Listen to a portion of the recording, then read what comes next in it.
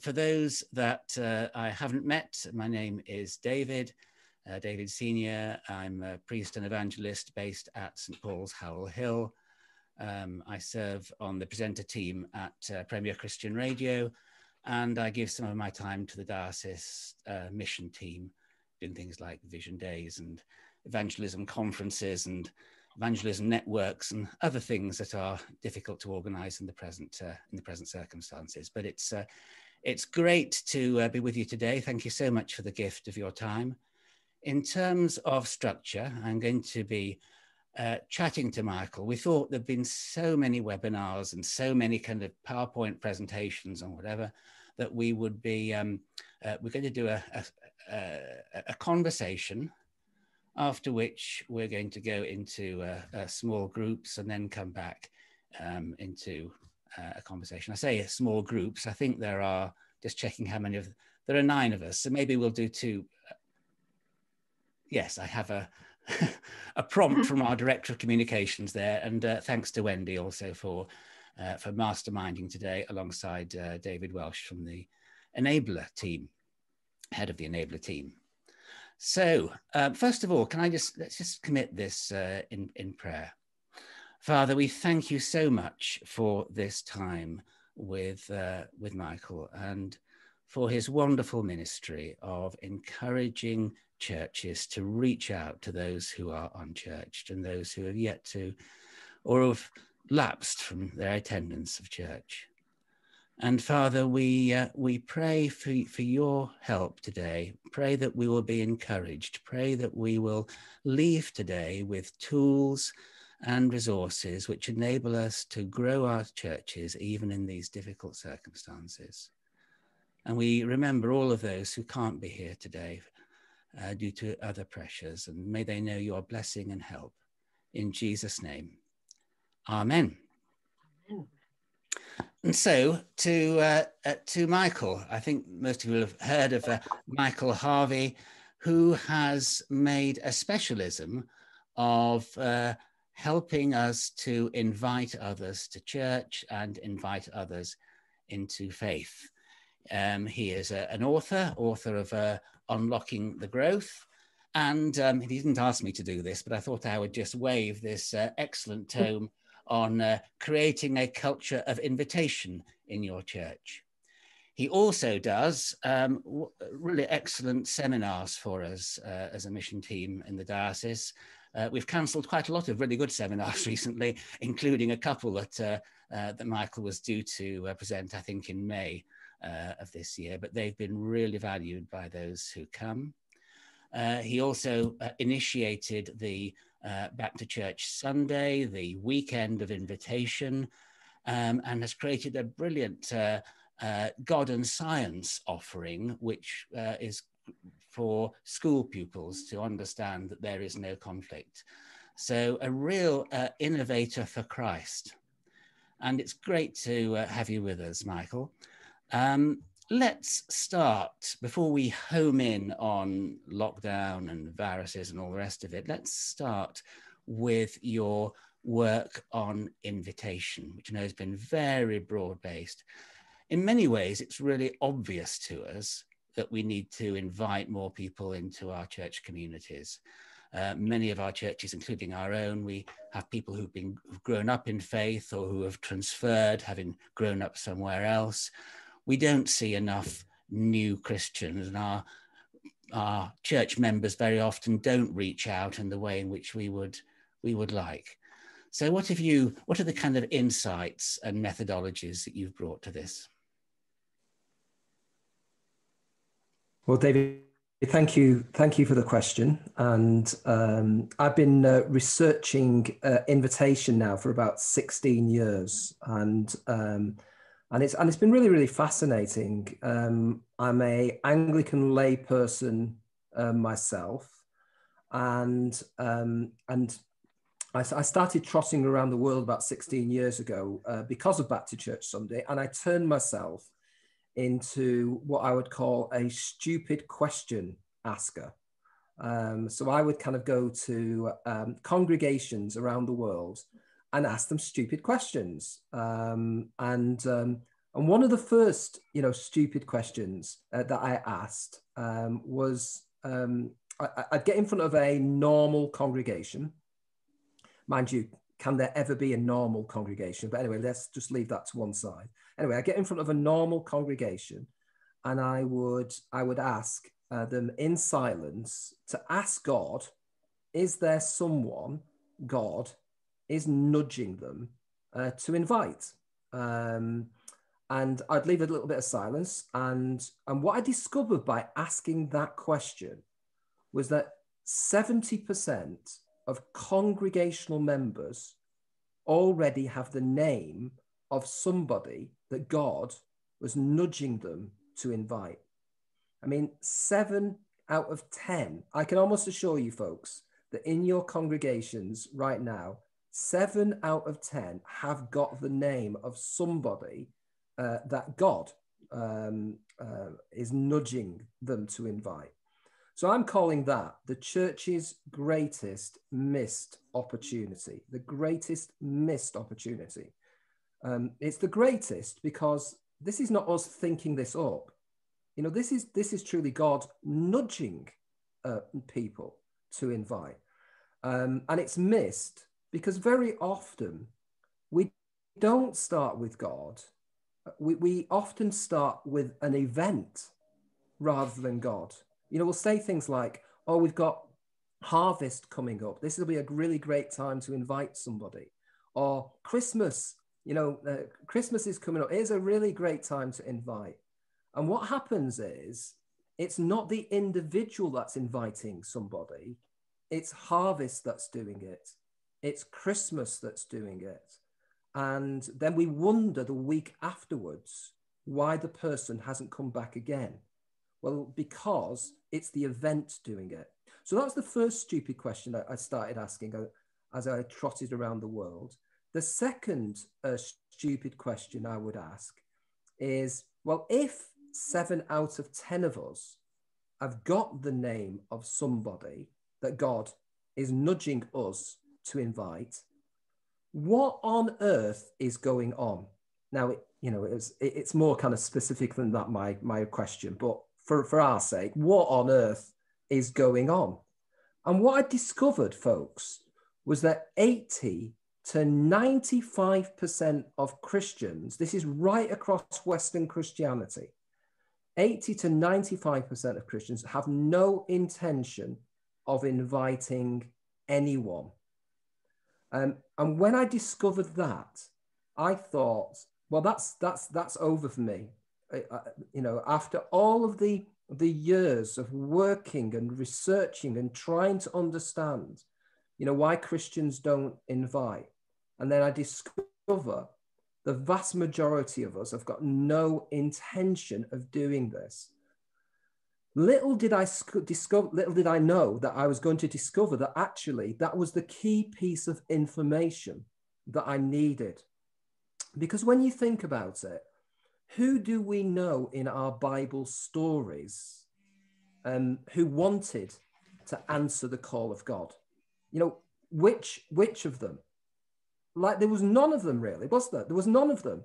Most of them, when God called them to do something, hesitated.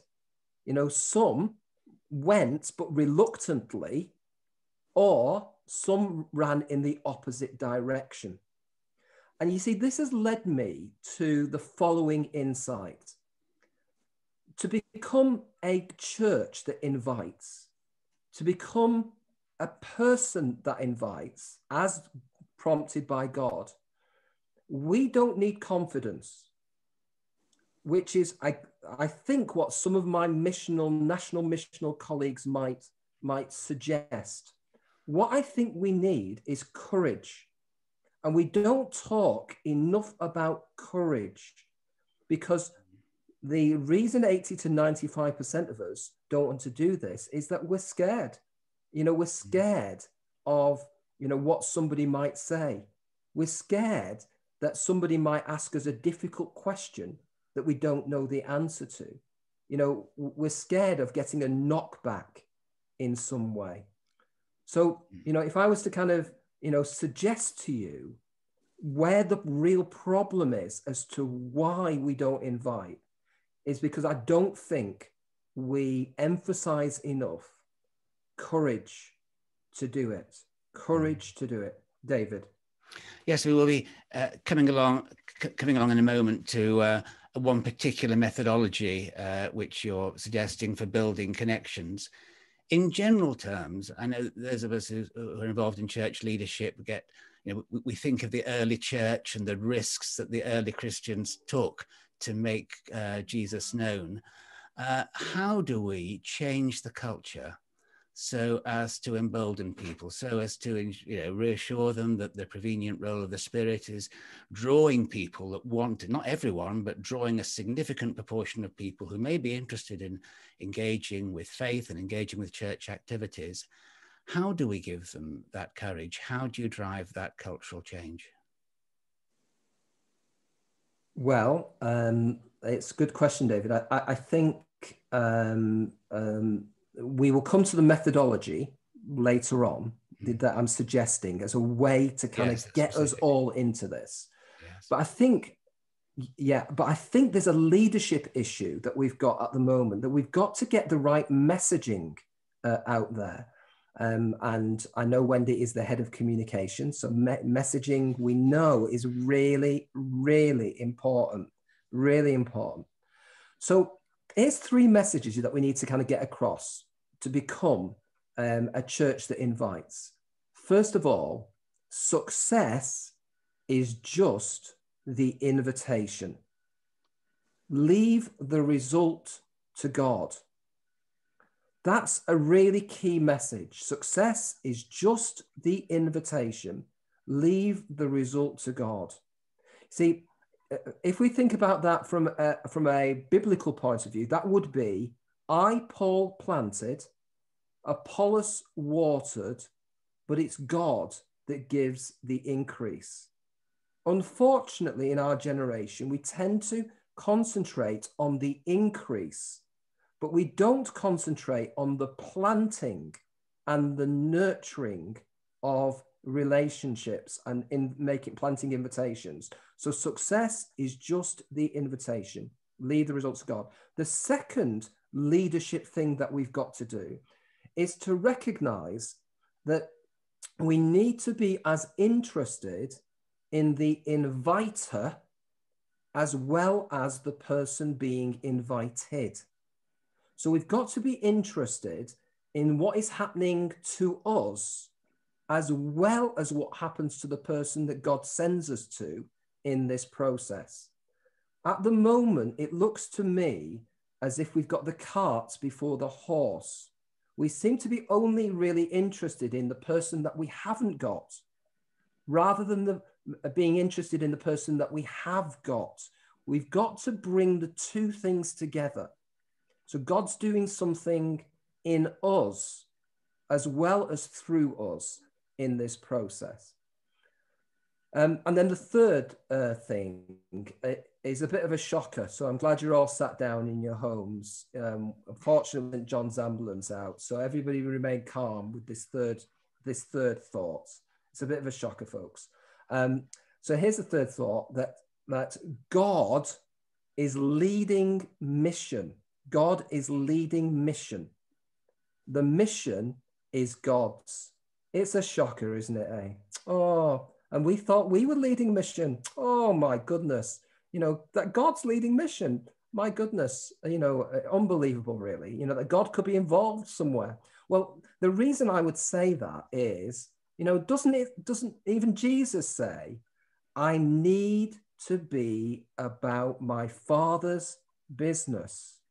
I need to be about my Father's business. Folks, it must start with God. It must start with God. It can't be just us. David. Indeed. Yes, as they say, the God of mission has a church in the world, and that's our role. And your insight that the prevenient role of the Spirit is prompting people, what I think Nick Harding refers to as the people of peace, who lean in and will respond. And indeed, 1 in 6, I think the Hope research said, 1 in 6 of all those that we know would accept an invitation to church if that was made. So thank you for that. And I know that your seminars and resources are doing a lot to help churches to enable that, to challenge their congregations to start doing this.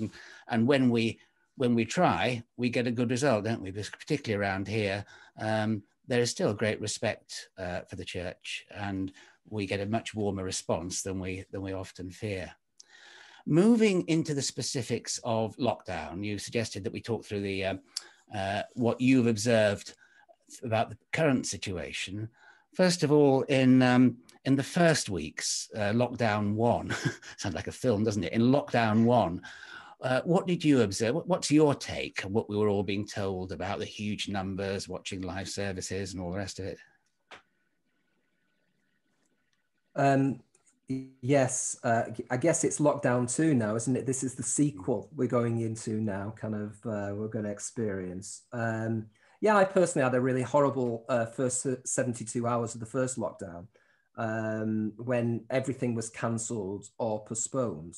But really interestingly, kind of over this period of time, I've never spoken to as many people as I have in the first lockdown. You know, kind of webinars and Zooms and everything has really increased, you know, the possibility of being able to kind of get to people.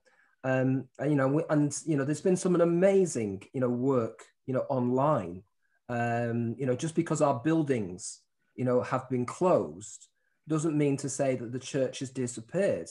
In fact, you know, I think the church has been even more active than previously, because I don't know if it's like the same with you, but, you know, I've received phone calls from other congregational members that I would never have ever received because pastoral care, you know, became more in focus, you know, during lockdown 1. And I think I think that we have still had a real opportunity of being church in our communities. You know, we were locked out of our buildings. Almost God kicked us out into our neighborhoods, into our communities, and we suddenly, you know, kind of discovered that actually, you know, we could be church, you know, where God had placed us, David. Mm. And as we move towards this new situation, and we move towards winter and an intensification of the social needs and the economic needs, and the weariness and the fractiousness and division which seem to be characterizing the current time, what are you feeling about the present situation, both the call on the church and the opportunity for evangelism and service? Yeah. Never has there been a more important time for Christians to connect with those around them. Never, ever, ever in our generation. You know, after kind of now weeks of people being in lockdown, people shielding, weeks of isolation, of disappointment, you know, of anxiety. After weeks and weeks of this, I believe that people have got big questions.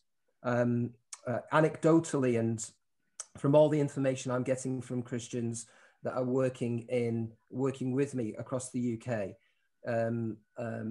people are more open to having deeper conversations than they were before. Not everybody, but many people are.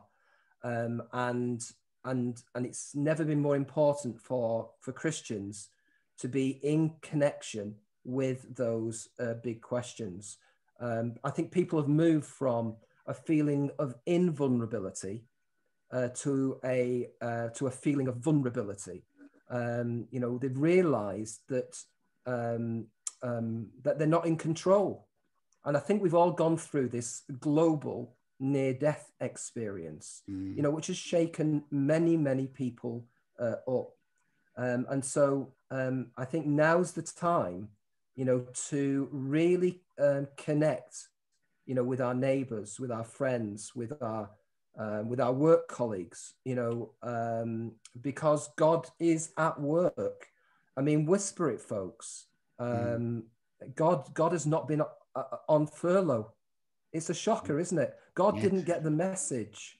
It's a real shock. I know everybody's kind of shocked at that, but it looks as if God has been at work, in and out of homes, across this nation. And I think, we've got another chance now as we go into lockdown again for 3 or 4 weeks, is how can we be church when we're not in our buildings? Well, what a wonderful opportunity, to look outward, in these next period of time, David. Indeed, and it's amazing how people connect through this technology. There's something about the security of home and the capacity to leave a meeting at will that seems to make people open up and enter into relationship. Now, you've developed a particular methodology, an acronym, which I'm going to leave you to announce, to help us be more intentional about each of us to be more intentional about establishing a relationship or relationships. Could you take us through that, Michael, and then we will break into groups and reflect on its applicability to our contexts? Yes, the methodology I call ACORN, and each of the letters of the word ACORN is part of the process. I want to call it a way of life. I've been looking for something to help ordinary congregational members to actually kind of to pause and to look around them in their communities and in their neighborhoods. To kind of borrow Rishi Sunak's phraseology, where he said, eat out to help out. This would be our reach out to help out scheme. And so called ACORN. So I'll take you through each of these letters slowly but surely, and I'll try to explain how it's working across the UK. So the A of the ACORN is ask. And so I'm trying to get 100,000 Christians around the UK to ask each day or pray each day a simple prayer, which goes like this. Lord, today, is there someone you want me to connect with outside of the church family? So again, that prayer, this ask, it's Lord, today, is there someone you want me to connect with outside of the church family? So again, based on the idea, of Jesus saying, I need to be about my Father's business. And so we start with God. And then the second part of ACORN is the C, which is the call, Now, when we pray that prayer, God will call us. Now, it might not necessarily be that as you pray the prayer, that writing will appear on the wall. I can't promise that, folks. I do apologize. But as you're around the M25, you might not appreciate writing on your wall. So that's probably a good thing. Right. But you know what? Sometimes you get a sense, don't you? You just get a sense. Somebody jumps out at you. As you're scrolling you through your phone, or you look at your address book, or you're on your daily walk. And somebody comes walking towards you, and you think to yourself, oh no, not that person. Give me another. Well, somewhere along the line, God will call us. Okay, so let's just assume God's called us. Then we move to the third bit of this, which is the obey bit. So O is for obey. So ask, call, obey. So what do we do in the obey bit? Here's a radical idea for you. You pick up the phone. Do you remember when you used to use phones? Oh yeah, no, we still do, don't we? Right, you pick up your phone and, or you pick up your Zoom technology and you simply dial the person. So radical, that, isn't it? Radical, you know, dial the person that God has brought to mind. It's a shock, that, isn't it? And you simply say to them when they answer the phone or the Zoom, you simply say to them these words. This is the key part of the training for today. This is quite complicated. You probably need to write this down, you know, kind of, it's very complicated. Here they are. Here's the words. How are you? Yes, no, I do apologize. I know there's nothing intellectual about that. But you see, the thing is, right, if God can get away with where are you, you know, in Genesis, then surely we can get away with how are you. Now, the reason I say that is because there's this missiologist, a studier of mission, Vincent Donovan, who wrote a book called Christianity Rediscovered. And he said, we make the mistake as Christians of thinking we're taking God with us into any given situation. Big mistake. God is already there. Our job is to find out what God is doing and join God in that conversation. So by asking the question, how are you? We're trying to join the conversation.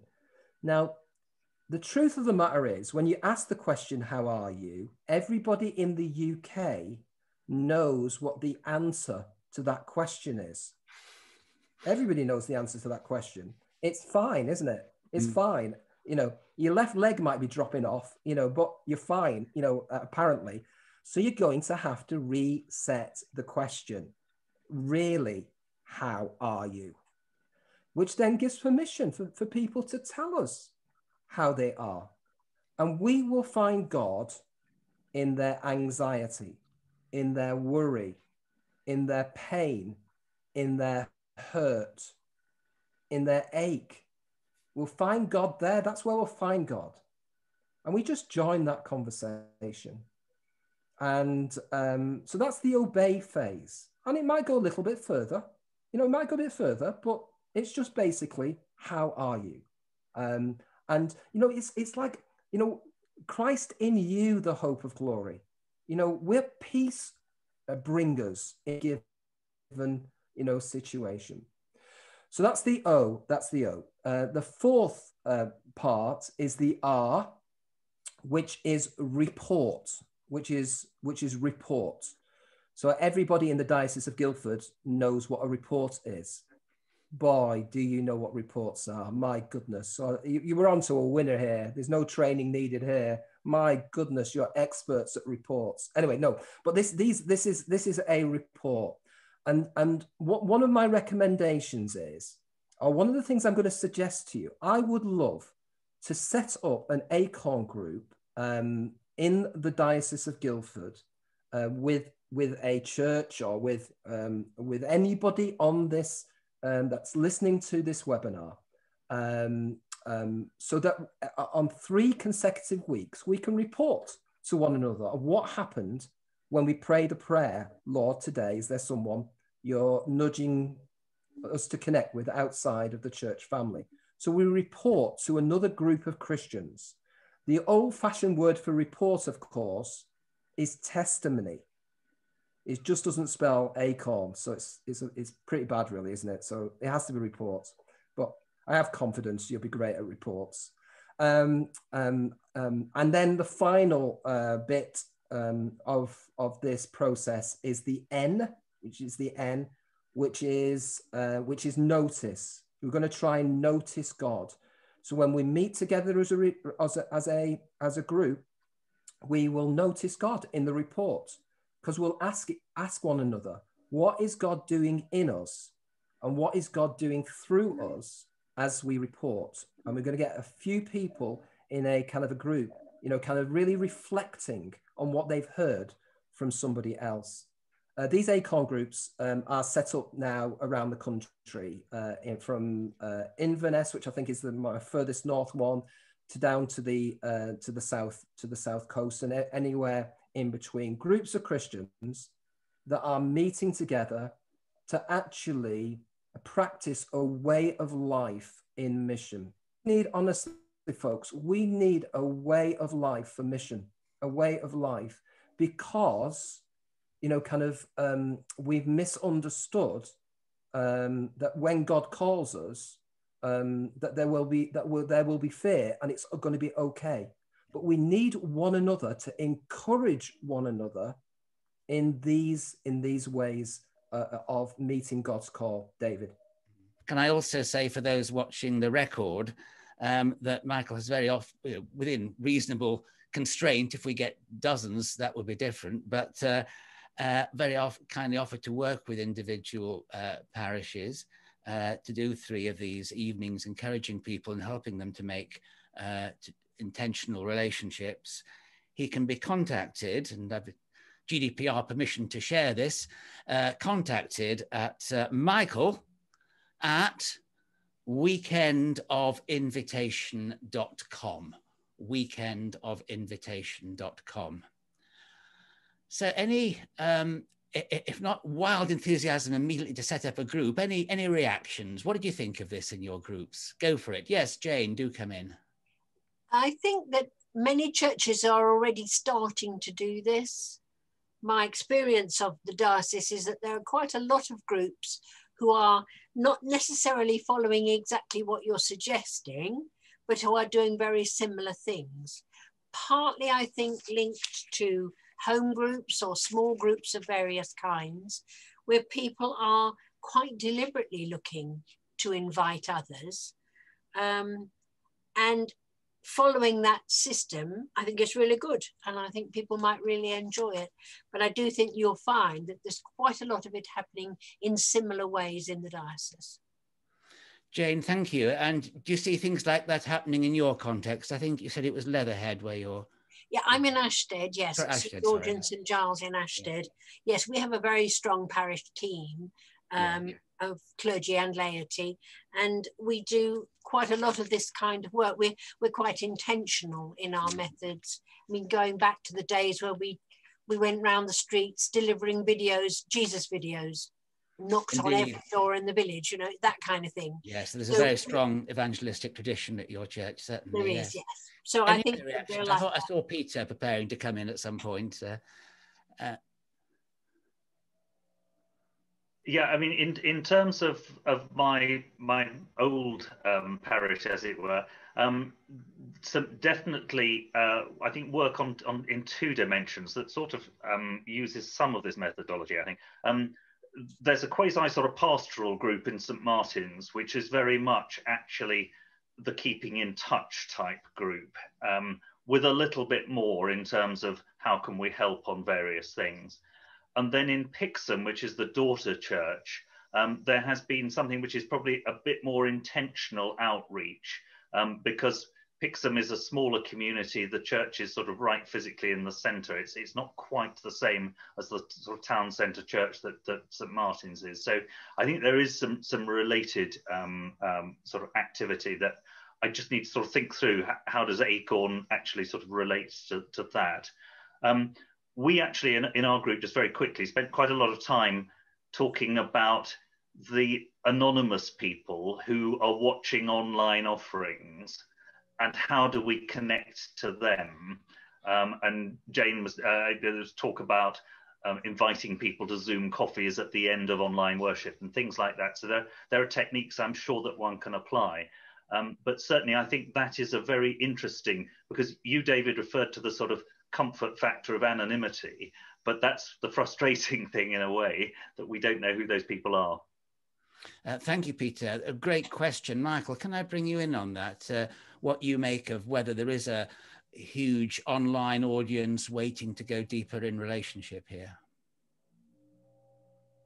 Yeah, I think, you know, there is a huge audience, you know, whether it be online or offline. But if we just take the online audience, I think the idea of offering, you know, kind of Zoom coffee afterwards is just a perfect, you know, it's just a perfect way, you know, of connecting with people that we don't know, and you know, people are just waiting to be invited. You know, not everybody's going to say yes, of course, but actually to offer an invitation to go and grab a coffee and we'll be back for a Zoom conversation afterwards is a really great way for every church to try and kind of encourage those who are listening. Definitely. And highly engaging services where we've got a number of different contributors. People have short attention spans, haven't they? They're used to having lots of different people and things coming in, chat feedback on the sermon, ways of making people feel that you can get involved. This isn't a kind of didactic church where one person talks at you all the time. So really helpful, Michael. Thank you. Any other questions or observations that came out of your groups? Yes, Anne, you're muted at the moment, I think. Yes, in our group, we felt that one of the biggest obstacles was other people's perceptions of us as church people, and they just sort of really sort of brushed us off, and we felt we couldn't go further. That's an interesting one, isn't it? I mean, Michael, do you think that when we engage with people outside and say, how are you? You were on my mind. Do you think a barrier comes down saying, oh, you know, Anne's a church person, need to be careful here? Perhaps we're imagining that barrier. What do you think, Michael? Yeah, I mean, there's no doubt about it, you know, that some people don't want to engage in these subjects. Absolutely, you know, even Jesus had people who basically kind of turned in the opposite direction. So we've got to learn, you know, that is, you know, always going to be a possibility. But I think also, you know, as David, you've intimated, we do sometimes just make decisions, you know, on behalf of other people.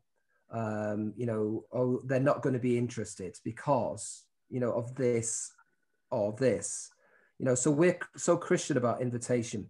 We do the thinking for our friends, you know, will my friends, you know, kind of want to come to this? No, you know, so we save them the bother, you know, of saying, you know, no to a question, you know, we don't want to ask them, you know, so yes, sometimes we will be, you know, kind of rejected in some way, but other times actually it's just in our imagination, and that's life, you know, that's life. That's the way it seems to work, David. And indeed, the as you were saying earlier, Michael, the success, Anne, is not so much that person saying, wow, I immediately give my life to Christ, can I tithe to your church? But the success is actually you saying, how are you? And we want to come along to something or engage with this or watch that online or whatever. The saying of Dr. Johnson, the greater part of confidence is having done the thing before, comes to mind. And I think once we get people to do this, hopefully it's going to roll. Sorry, Anne, go on. You go ahead. Well, I think you can't deny the fact, I think, that the culture of the church doesn't always is appealing to people on the outside. So whilst we may have the message, the way we conduct ourselves within the service, the way the priest dress, the language we use, that can be a big turn off for people. I'm a street pastor, and I meet young people who are very interested in the message, but I am prejudging, but with some knowledge, they would find it very difficult to enter into some churches because of the culture of the church. And the people that find it easy to go to church are things like HTB, where there's, you know, it's the music and things. So they're not so keen on coming where you hear the organ and people are dressed up and people have got their seats. So and yes, that's great point. Can I bring Michael in at that point, just to say, I think Anne raises this very good point that obviously we can't change the tradition and culture of every church instantly, but what are some of the things that we can do to make our services more accessible and less daunting?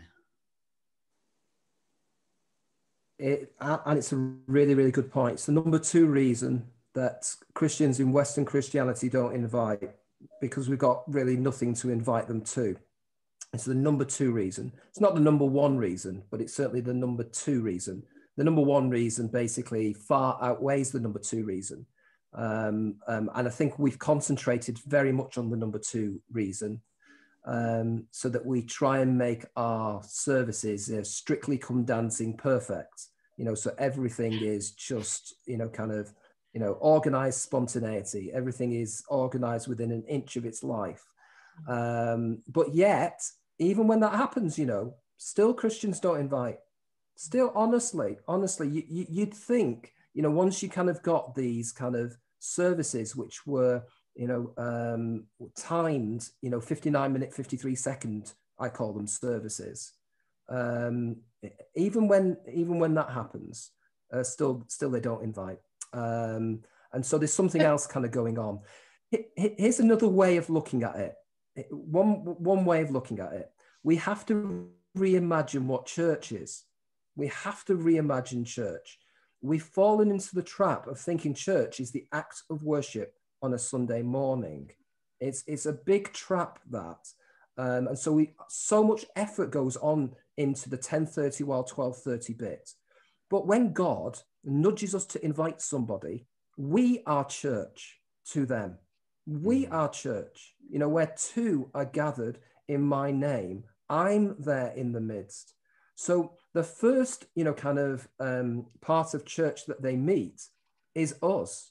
So Christ in you, the hope of glory.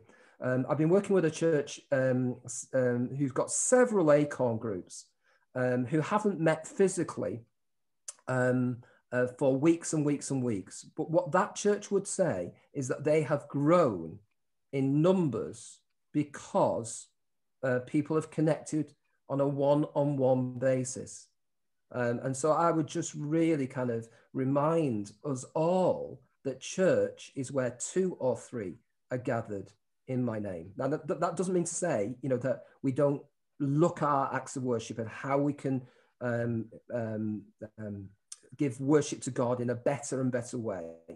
But the first thing is we are church individually. We become chaplains to individuals. And that's what Street Pastors does beautifully, absolutely beautifully. So, and thank you for that thought. Indeed, and thank you for that wonderful. So when you say back to church, you don't mean back to a building then? Yeah, this is one of the kind of the difficulties that I get myself into. Everybody assumes what back to church means. And so over the 16 years of researching this, God is sending His people to meet people where they are. That's the first part of church. Now, we forget that part, and so, yeah, I mean, if you look at what I've said with the Acorn process, it's one person contacting one person. That must be the beginning part. It must be. And then eventually there may well be an invitation into an act of worship. But the first part is crucial. Yes, and people need to overcome the hurdle of the first time you invite. My experience is the first time you're quaking like a jelly, it's all very difficult. I'm not sure if I can do this. Once you've done it 2 or 3 times and invited someone or spoken with something about the things of God, suddenly you realize it's okay, because actually I'm going where God already is, like you said at the beginning, Michael. God is already there and I'm just joining the conversation. And then people will come, and it's so exciting when one person comes because you invite them, that it's really worth doing. Jane, you should be a business partner of Michael, because I think that's a wonderful encouragement to a culture of invitation. That was a wonderful endorsement. And just having gone 3 o'clock, I think, unless there are any other pressing questions, I'm going to move in a second to, oh yes, Linda, do come in and do unmute. Linda. You need to unmute your microphone, I'm afraid. Yeah, just one question. I mean, looking at the audience today, we're all of a sort of certain age and everything. And a lot of the people that we're likely to invite are also going to be a certain age. we as a church really would like to invite more of the young families to engage. Have you got any tips for that, Michael? Great question. And as you kind of could see with the ACORN process, what I'm particularly interested in is asking God, is there someone that God is nudging us to invite? And what I found is that sometimes when that happens, younger people or younger people with families, come to mind. And it's often that, a connection from an older person that will make, kind of a big difference there. So again, Christianity really has always been about one person inviting one person. And so all I would go back and suggest is, is ask God, is there a young person? Is there a young, kind of a young mum or a young dad, kind of, with a family that you want me to invite? Why not switch the prayer around and be even more specific? Lord, give me, somebody, of that age. And then all I would say again is the first connection is with us. Then one takes it from there as to kind of what happens from that moment on. So that's the best advice I can give. Because again, if we change everything within our churches, what I've discovered is still there's a problem inviting. So if we sort the inviting piece out, the other piece will come later. Michael, thank you. Peter? Just very quickly, because a train of thought, something that came from Pixham, and I think it was Dave Cowan told me about this. The intergenerational dimension is a very useful tool, and it's not just the mother and toddler. Increasingly, there's interest in granny and young school kid, because they're on the pickup duty, and they often have time at the end of the afternoon, which is actually quite tricky for them to fill with grandchild. And there are ways that you can actually get into one of those generations, but you actually, the way in may be any one of those three levels. Indeed, and our encouragement, I think, to any parish looking to develop its ministry would be to talk to the parish coordination team, and then through that to Emma Coy as our specialist advisor here, because even with the modest resource base, there are many ways in which we can grow from toddler groups and other after school and other ministries, start to grow relationships and then do something special for the family, an informal tea or something, 4 o'clock being a very good time to get people together. And it doesn't have to be massively elaborate. And they don't all have to be trooping into church at 10 o'clock for it to be church. And we're seeing many different forms of church growing. At that point, I am going to thank Michael, and also to, I think, to commend ACORN. We would love to see this model pioneered within the diocese. I think to take, I think it was Jane's point, we certainly don't want to replicate existing initiatives. But the key thing about this is it feeds into them, as I understand it, because we have lots of different invitational events. We have, when we're allowed to have events, we have process evangelism courses like Alpha and Christianity Explored and other things online. We have lots of, and we've got services, of course, lots of things to invite people to, lots of initiatives. But certainly in my experience as a minister, when we say, we're doing something special, invite your friends, you tend to get a limited response because the relationships aren't there.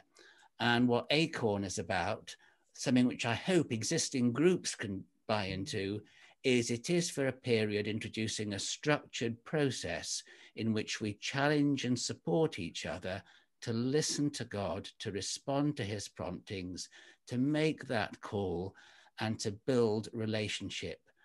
And then to use that relationship when the time comes to put invitations. So I think it is a very novel and helpful piece of thinking, Michael, and you've been very generous in giving your time today and also offering to work with individual churches in that way. So I can ask us to put our hands together in a moment, if that's the form here on these webinars. And a reminder that if you'd like to contact Michael, michael@weekendofinvitation.com. And he is at your service. Michael, God bless everything that you do, both with this, your ministry in schools, your God and Science initiatives, all the other things you're doing to help churches to grow at this difficult time. God bless in your endeavors, and thank you so much for your time today.